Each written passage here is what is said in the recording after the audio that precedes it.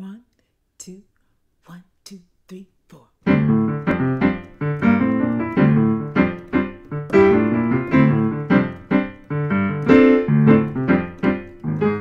Clap your hands, oh ye people. Clap your hands, oh ye people. Yes, that's the beginning of Clap Praise. Clap Praise. A song that I wrote many years ago. So I'm coming on because of a lot of requests to find out what is the story behind this piece. First, thank you. So many choirs all around the world that have performed this piece, that have put it on YouTube, that have reached out to me. Just thank you. I am honored, humbled, and so grateful. And I love every performance, every single performance. I'm excited to share with you the story behind it. So Clap Praise actually was first published by my company.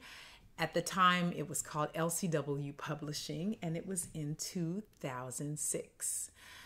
LCW, named after my parents, Lehman and Catherine White, later changed to the name of Bythax, Bythax. That's the name of my business, but that's not important. The important thing is it's been out since '06, and I wrote it a few years even before that. So let me dial back. So how Clap Praise began was many years ago. I was artist in residence with the chaplaincy at Westmont College in Montecito, California. And as such, I used to lead the music in chapels. That was one of a couple of things that I did during my time there. One morning, I was on my way to lead worship music in the chapel, and I said, this is just the truth. I prayed and I said, God, I need a song really quickly, something that'll be lively and just a little different. And as I'm driving, I was just thinking, clap your hands, oh ye people. And then I thought, I will just, as I'm playing it, I will clap. So I'll show you what I did. So I basically said, so imagine I'm in the chapel, right? I'm leading, like about 1,200 students. And I said, okay, you guys, this is a call and response. I'm going to sing a line and clap a rhythm, and you imitate and do the same thing. So I said, clap your hands, oh ye people, hands, oh ye people. So immediately they would go right into the repeat and do whatever I did. Shout unto God with the voice of triumph, and then they would sing it, right? This makes more sense if you know the actual piece. And then I do another phrase, clap your hands, oh ye people. And they say, clap your hands, oh ye people, right? So as they would repeat it, I would still be playing. But my point is they had to listen. These are college students. And so I also wanted to wake them up because chapel was early in the morning. So they were like, and it was just kind of a fun thing I would do. And then I made up, did I have a verse then? I don't think I even had the verse then.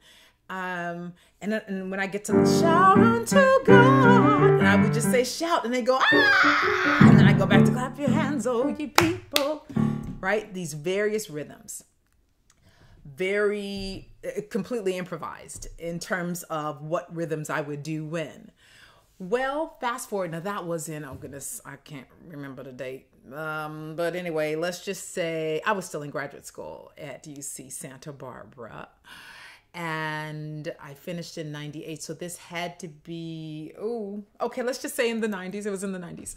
Anyway, so years later, when I graduated from with my doctorate in music composition, and that's just information, neither here nor there, I had moved back home to Washington, D.C. after that, and then was called to move back to California, this time in the city of Inglewood, to be on staff at Faithful Central Bible Church, which is a wonderful ministry. And I was leading a choir that I was the founding director of. And that's what Bishop Kenneth Ulmer, my pastor. That's what he brought me back to ask me to do, would you start this choir? That's what the position was. Anyway, so this great choir, Sacred Praise Chorale, is the choir that I was conducting and playing for, or leading, I should say, when I composed this version of Clap Praise. And what I did, I was on a plane, and always in the back of my mind, I was thinking, I want to take this notion of this song, because I didn't do it a whole lot, just as that one-on-one, soloist and congregation song. I didn't perform that a whole lot all over. I had just done it a little bit. But I wanted to expand this, and I wanted to systematically create this this choral work. Can I tell you something funny? All right, if you're into stories, you just have to indulge me for a minute. Sidebar, years, I mean, probably when I was, it would have been after high school, but probably when I was in undergrad. So this would be like in the late 80s, maybe.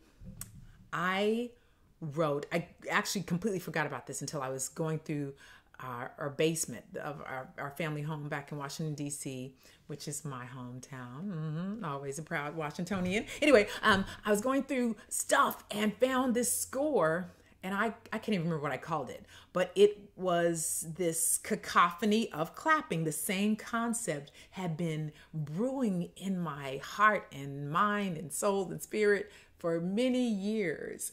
That piece was not good. I mean, it's okay for what I was trying to do, but it needed to be in a box, just as okay, an idea that had not yet met its time. So, okay, fast forward. So I'm on a plane, and I don't really remember what precipitated this, but it just came to me. And what came to me was the section, the most exciting section of the song, the claps, these patterns, these three patterns. Pattern A, ta ta ta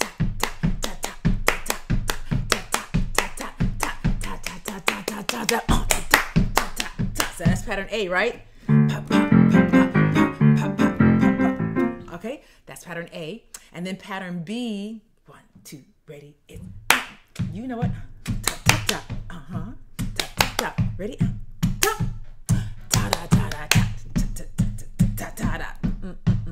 Ta-da, and then the upbeat right here. Ta-da, ta-da, ta. Okay? Pattern C is 1, 2. Are you ready? Here we go.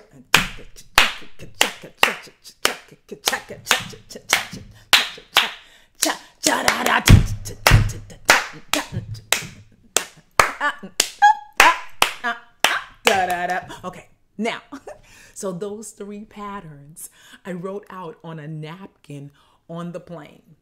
The little napkins that they give you when they serve you drinks, serve you a beverage. I was like, okay, I got it. And I put that in my bag, and the piece blossomed from there. So again, I already had that first part. Clap your hands, oh you people. I just decided to be systematic about it. So we start off, clap your hands, oh you people. Right? One clap. And then second time, clap your hands, oh ye people. Clap your hands, oh ye people. So just in case you don't fully know the piece, this is how it begins, what I was just singing. So the call and response is a tool that is based it comes out of the West African heritage, musical heritage, which is passed on to African American music. And we find it in so many different styles of music. But it's either a soloist and then congregation, or soloist and choir, or sometimes even an instrument or a vocalist answered by an instrument, or vice versa. Anyway, in this context, it's soloist and choir. So the soloist says a phrase, and the piano punctuates the accents. So the soloist says, clap your hands, oh ye people. All right, that's the accent. That then the choir will not just sing like the soloist sang, but the choir will sing and accent with the clap that they would have just heard, the same rhythm that they just heard in the piano. So one tidbit for conductors, as you're teaching it, and choir members and pianists, for everybody, is to listen for the accents. So for pianists, when you are playing, make sure that you really do accent those particular chords. When you hear clap your hands, oh you people, because that is the way for the choir to remember what claps are coming next. I had someone say once, well, we can't publish this piece because it's too many, people have to read and they have to hold the score and they can't clap and all that. I'm like, well, you got to do it by heart. Now, just be aware of what I just said. It's easier to do it by heart if you break it down thinking of chunks. So you've got that first section where there's 1 clap, 2 claps, and 3 claps. So that's that third one. Ta ta ta. Clap your hands, oh ye people.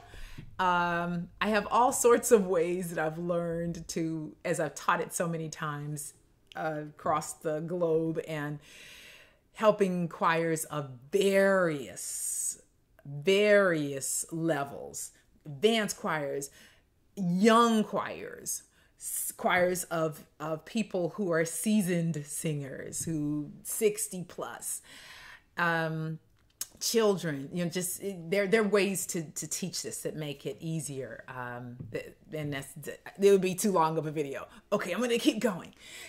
In the middle, after 1 clap, 2 claps, 3 claps, and then back to 2, then we have the solo. For the Lord Most High is to be feared, a great King over all the earth. He subdued the peoples under us and nations under our feet. Yeah.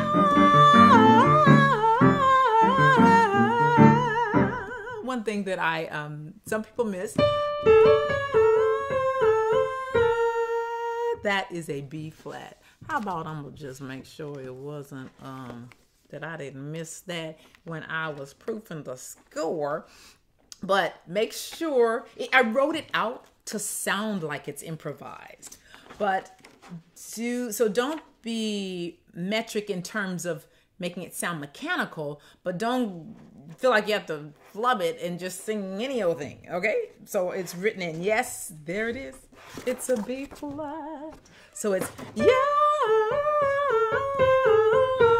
not, that's pretty, but no, that's not pretty. And you can, I really don't mind if there is a little bit of ad-lib. So I said, yeah. When I sing it, I go,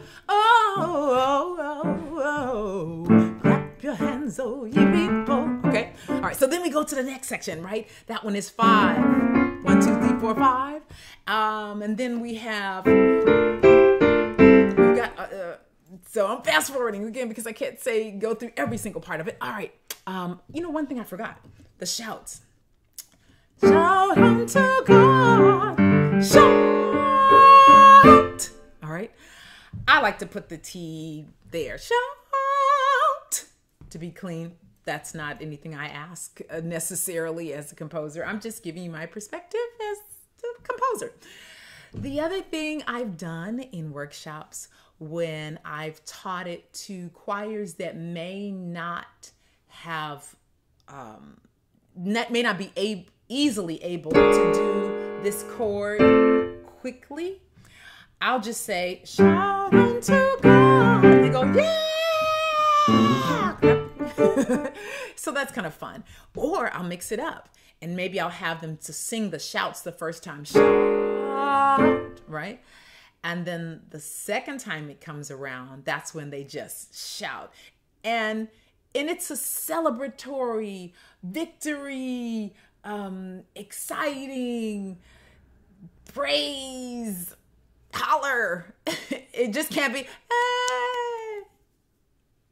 That doesn't work. All right. So that's just another little tidbit that I do. I'm going to speak to now the choreography. I had a most wonderful experience one year at ACDA. It was in Chicago this year. The amazing choir that is from Penn State, directed by my dear friend Dr. Tony Leach, performed this piece for ACDA. So I'm grateful that it had already done well before then, never done any PR or whatever, but I mean, you know, to have something at ACDA and to have it done as beautifully as this choir did it, good grief. I was on my feet. I was just, I'm sure I was crying. I can't remember, but I just know I was beaming. My cheeks were hurting. I was smiling so much. So the choreography that you see, that all of that choreography, that was created by the students of Penn State's choir and of Dr. Tony Leach's choir. And I have that video somewhere on YouTube where it's on YouTube somewhere, I should say, where at their choir rehearsal, they're doing it, because I didn't have my phone at the concert and everything. I just wanted to take it in fully, but we didn't get to have a video of that. So what happened is so many directors saw that concert and loved it. And one director reached out to me and said, I want that choreography. I said, well, you know what? I can't claim it. It's not mine. It's the students. And they freely gave it to us. Thank you again, Dr. Leach, and all of your students who helped to create that choreography, because that has been something that choirs have loved. However, talking to a conductor recently, he said, can you please put that, put this out, put your heart out. Okay, so here's where I am on it. You saw me at the beginning. I mean, a minute ago, and I was going, da, da, da. So it's very African. It's very, I don't want to say soulful, because that means different things for different people. So it's not ad-libbed in terms of changing claps, but the way I perceived it, again, I'm fine with however people perform it, because I'm grateful. Anything I've composed that people perform, I'm grateful. When I conduct it, I tell people, I want you to just eat it up. It's like, you know, I have even people like when they do da da da da da da da, high five, pop, da da da da da da. Okay, I can't stand up right now and show you really moves, but I want to encourage you, as I have done some conductors who've reached out to me personally, to just say, think about, just be free. There are people, now of course there are limitations, lots of limitations based on where you're performing the piece, based on how old your members are, and regardless of age, how limber they are. Also the comfort of the conductor. So for some, the beautiful choreography that again came from Dr. Leach's choir is really that works better for them. And I'm fine with that. I really am fine with that. But if you're, how this came about, because one conductor said, oh my gosh, I had trouble just telling this. If people just interpret it the way they interpret it, you can look at, I have one, well, if you go on my YouTube channel, you'll see a couple. I haven't done my signature performance of it yet. That is out, but I do have a couple of them. But I just want to encourage you to, if you have choir members that have some moves, you can choreograph it even. So I am going to get up after all. So you can choreograph it where you have like my tenors in my choir that debuted this, that premiered it, the Sacred Praise Chorale. The tenors used to huddle, and they were just like they were having a jam session, right? Think of a step show, those of you who are familiar with Black Greek organizations.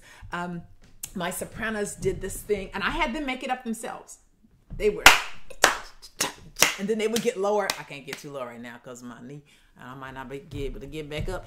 The altos were, Hey. And the other thing is you can talk. You don't have to, but talk just like we do in the black church. Hey, amen. You know, it would be not amen, but hey. Woo, woo, da, da, da, hey. Da, da, da, da, da, da, you know, just, it's very much from my African heritage as well as from my European heritage. I got both in me. So what I want you to hear from this is that I conceive of it as every clap breaking a chain, anything that chains you, that has you in bondage, just break free from it. So every clap, tell my choir, you're breaking chains for other people. And have fun. Have fun. High five a person. Oh, can I say one more thing? If you do this, the choreographed one that was put out, again, by Penn State's choir, just make sure the claps are really important. They're an important part of the piece because they are part of the rhythm. So if you clapping too softly, regardless of whether you do any moves or not, even if you're doing all the stuff I'm talking about, if you just stand there and clap and do no moves, I'm totally fine with it, but I need to hear the claps. I need to hear. So I tell people to just be aware of how you're clapping. So, you know, there are certain claps that echo a little bit more. So be aware of that so that we can actually hear the claps. We want to hear cha-cha, cha-cha, cha. We want to hear all these great claps. And the other thing that is a nugget that I tell conductors, watch the tempo.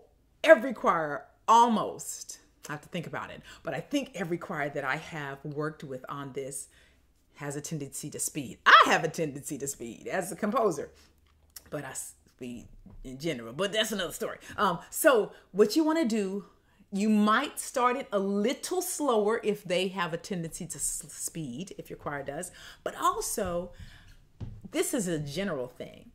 Just know in music, you've got sounds and you have silences. And when you're doing things that emphasize the upbeat, or things that are complex rhythms, like a lot of music. I started to say gospel. Let me clarify. This is not a gospel piece. Okay, this is not a gospel. It has elements that are akin to gospel music, but it is not a gospel piece. And that's nothing negative. I do write gospel music as well, but this is not that. Okay, it's different. And you can contact me and I can explain to you why that is. But a lot of it has to do with it's too long. But it's not a fully improvised piece, and there are things that 4 + 2 is not, you know. Anyway, so that's the actual, y'all know I'm a teacher. I just get too. So the actual meter is 4/4 + 2/4. You're not gonna see, that's not something indicative of what we do in gospel music typically. Okay. Hold the tempo back. So it usually starts speeding when we are in that polyphonic vamp, that place where everybody's doing their rhythms. Oh, sidebar, feel free if you want to continue that repeat, by the way, you know, feel free to do that. Now that is an element of gospel where you do it as many times as the conductor says. Okay. What I do is I just practice slowing it down in rehearsal. Have the choir watch you. Ta, ta, ta, ta, ta, ta, ta, ta. That's one. Make sure they're watching you. Don't let them rush your tactus. But also have them listen for the rest. Ba, ba, ba, ba, ba, ba, ba, da, ba. So it's cha, ta, ta, cha, ta, ta, ta, ta, ta, ta. Well, I'm using my foot, which I don't mind when choir members clap this part, that first rhythm, pattern A. But if you are clapping something and you just go,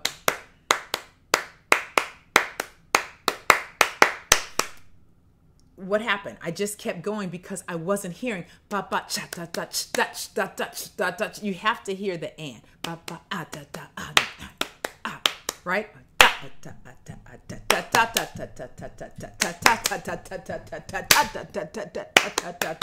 You have to hear the silences. It's like life, isn't it? If we don't stop and listen to the silences, we miss a part of the beauty of life. So that's all. Clap praise. I hope this helped. Feel free to put your helpful hints that you have found with your choir, the challenges you have. If you have any questions, you can reach me more easily at drdee.org, DRDEE.org. But thank you. Hit me up. Post your clap praise performances. I do workshops if you need help virtually or whatever, or just want some advice as a choir director. Don't be afraid of this piece, though. It's not as hard as it looks. It's all about patterns. Thank you, and may you be blessed by clap praise.